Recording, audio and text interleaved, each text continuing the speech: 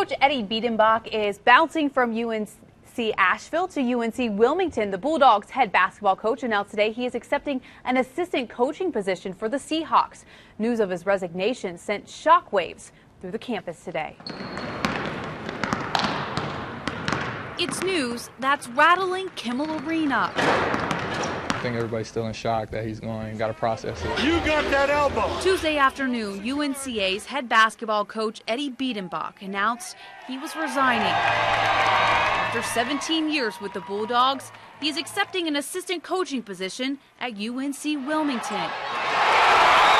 We talk about emotions. This has been a teary-eyed day for me. For UNCA's athletic director, Janet Cohn, Biedenbach's departure is hard to swallow. He has a legacy, and that legacy has been so much more than winning basketball games and championships, but the many lives of young men that he has, really touched through the years.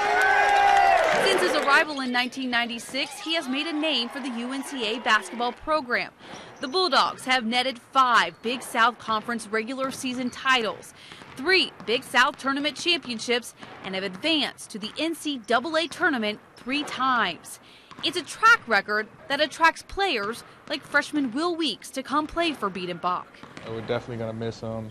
And it's going to be hard to figure out what we got to put in place and get ready for this next season. Students are also saddened by his sudden departure. They're still a team. I think that, if anything, they'll work harder for him still and be the family that they are. If I was a basketball player, it would make me think, why is he leaving us? But I hope that, they can get another great coach that they'll love. And although Biedenbach will no longer be calling the shots on the sidelines, he will always be guiding UNCA's players on and off the court.